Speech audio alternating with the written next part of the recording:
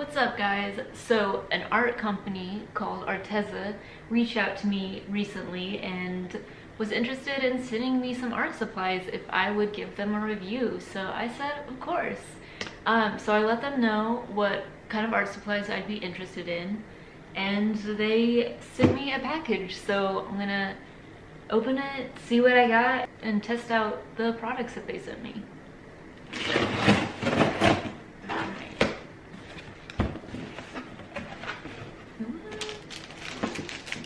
Alright, so we got 48 pens, water-based ink pens. Oh, that's really cool. Oh, look at that. So I don't ever use pens, and I'm interested in kind of expanding what materials I use, so this is really cool. I like the case that it came in too. Let's see what else. Oh my. A bunch of mixed media pads that I don't know if I asked for this, but I'm really happy that I have this because you can never have enough paper or sketchbooks. Oh wow. Ideal for wet and dry media. So this is really cool. And it has perforated edges, so I can tear it out easily after I'm done painting or drawing or whatever I decide to do on them. So that's awesome. And they sent me two. Cool, I'm excited about that. And then, oh, this is cool. I really wanted some gouache, and they sent me a huge package, 60 gouache colors. I love painting with gouache, but I haven't done it in a long time, and like my set's like 10 years old. So I'm glad I got a whole new set, so yeah, I can start painting something. And let's open the gouache.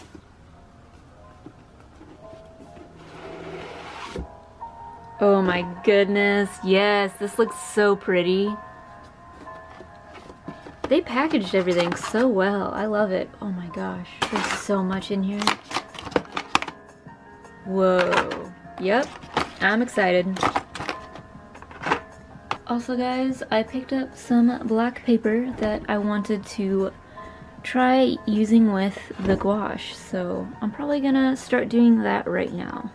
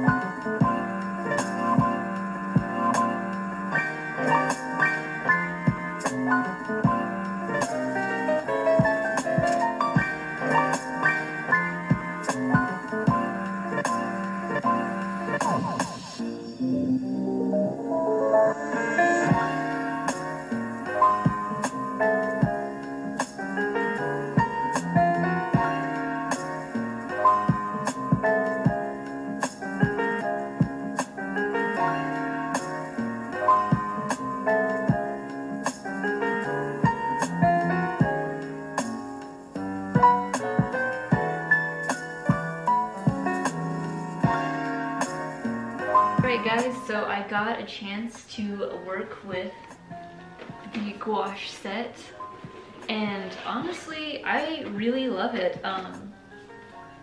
It's great, it's a great set. I would definitely recommend. The only bad thing about it is that the the colors on the labels, the packaging, doesn't quite match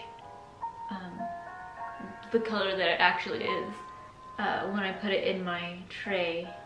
But that's common with a lot of art supplies. It'll be kind of off, which is why I always get a scrap paper and test out the colors before I put it on my piece that I'm working on. And this is my finished piece. I really love it and I'm excited about these paints. And I don't know if you can see it, but there's like cool metallic paints. But yeah, I'll probably frame this one and try to find it a new home. Alright, so here is the pin set. Whoa, oh, that's such a nice container that it came in. Look at that. Wow. Wow, these look so pretty. Okay.